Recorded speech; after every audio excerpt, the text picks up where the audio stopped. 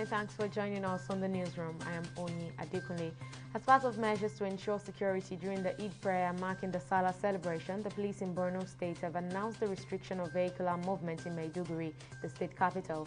A statement signed by the spokesman of the command, Edith Okon, said the measure was among others taken to ensure the safety of residents.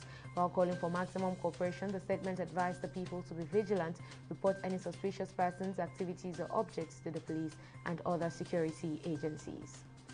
And over 70 women abducted by bandits in Malele community in Zamfara state have been released. The women were abducted on June 7. The police public relations officer in the state, Mohammed Shehu, who confirmed the release, said the victims are on their way to the state capital. He said the command will provide more details on the development later.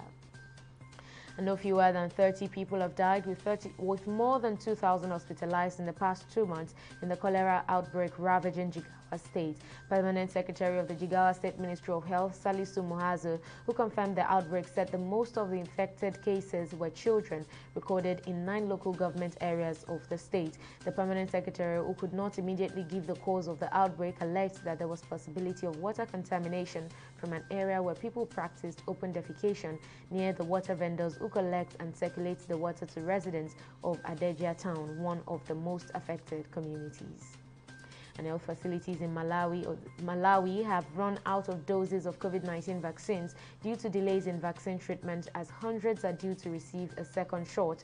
The country's health ministry said the next batch had been delayed due to the recent surge in coronavirus cases in India, which is the world's main AstraZeneca supplier, which forced the country to temporarily halt major vaccine exports to meet local demand. Hundreds of people seeking to get vaccinated were turned away from Malawi's main Kamuzu Central Hospital in the capital this week. Just over 380,600 people in Malawi have received the first shot of the COVID-19 vaccine, with more than 33,200 are now fully vaccinated.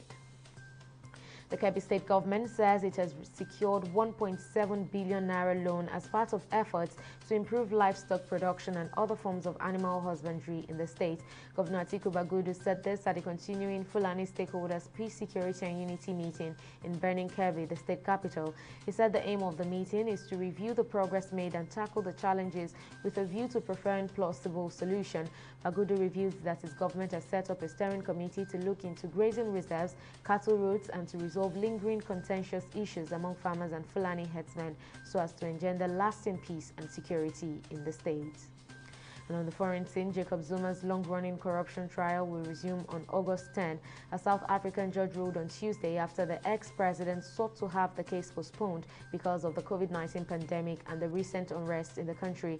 The order marks a victory for the legal team of Zuma, who is serving a 15-month jail term for contempt of court on an unrelated matter.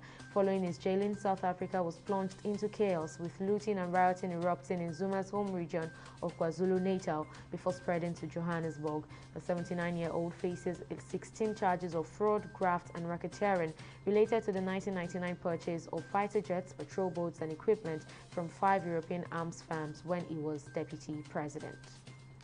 And with draws for the preliminary round of matches for the 2021-2022 CAF Champions League and Confederation Cup less than a month away, clubs in the Nigeria Professional Football League are faced with a heavy fixture schedule. At the end of its executive committee meeting last Friday, CAF said the draws for both competitions will be held latest August 15, and with Nigeria needing to present representatives for both competitions, NPFL clubs will have to play more than 2 matches per week to meet up. And that's the latest update on the newsroom at this time. Please join us again at the top of the hour for more. Thank you for watching.